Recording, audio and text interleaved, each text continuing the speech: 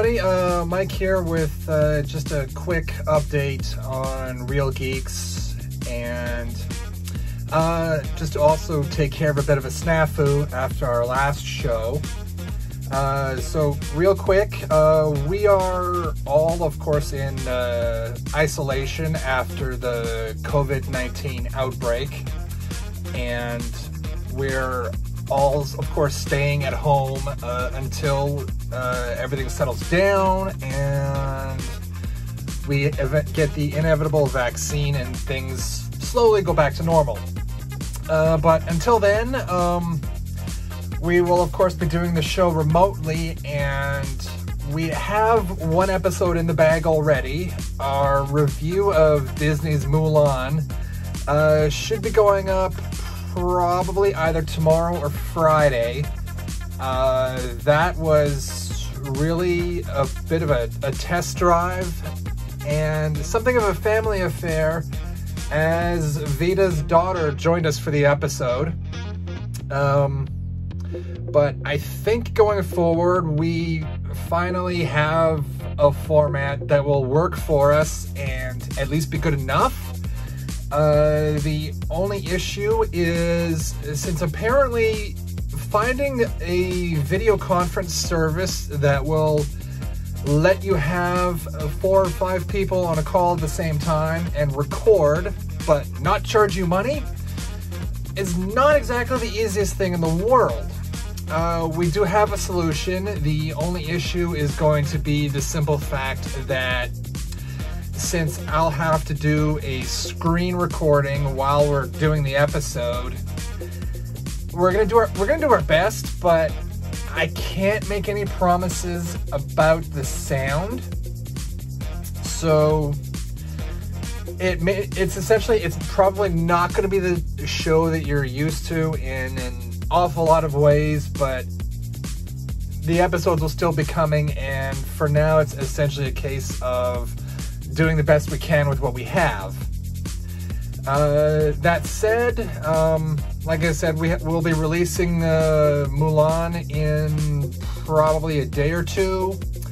After that, we should be recording for the Canadian independent vampire film Red Spring. The reason I say should be is that there's always the possibility of recording another episode before that one. And please stay tuned for that Red Spring interview, because I have a very special guest arranged, and it's literally a case of without us being in this scenario and having to do everything over the internet anyway, this wouldn't have happened.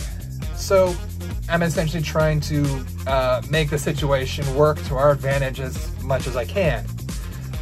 With that being said, another benefit of this is that, as I'll be mentioning at the end of the Mulan review, I believe, and I think I also mentioned this at the end of Bloodshot, where we'll be doing predominantly older films for the time being. If we can get a hold of one of the new releases that's being sent straight to home video, then obviously we're going to do that. But like I said, predominantly older films. I would love to do some lesser known independent films as well. So with that being said, if you have a favorite film that didn't necessarily get the press that you feel it should have, send an email to reelgeekshfx@gmail.com, and not only will we be happy to discuss the movie, please also make sure that we can actually get the movie, but we may actually be able to also arrange for you to join us on the review. Because, like I said, with the way we're having to do this show right now, I would love to bring in just as many guests as I can pull off. Finally, we had a bit of a snafu in editing with the Bloodshot review, in that somehow, somewhere along the way, Mickey completely missed my rating for the film while she was editing. So that's where I'm gonna end this update with that clip. And until then, please stay home. Practice the 2 meter social distancing. Wash your hands. Stay safe, and let's flatten that curve. And for the love of God, get this over and done with. We'll just go into ratings now because that's where I was going to mention it. Personally, 2.5. Yeah. It's stupid. It's incredibly. It's incredibly stupid. It's not good. I can't recommend it. Yeah. But at the same time, I can't hate it. Yeah. I literally just left the theater with this amused expression, shaking my head like, wow, that got made.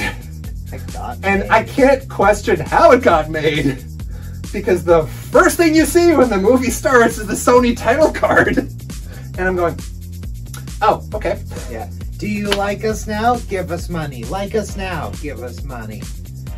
Like, fucking Sony. At the end of the day, the simple fact, Valiant thinks they're going to get their own Marvel universe with this.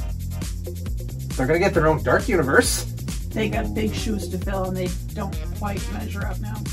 Because as far as starting a shared universe, the only difference between the two is they didn't immediately stick a Valiant Universe card in front of the movie. Don't forget to hit those like and subscribe buttons, share this video with your friends, and drop us a line anytime you like.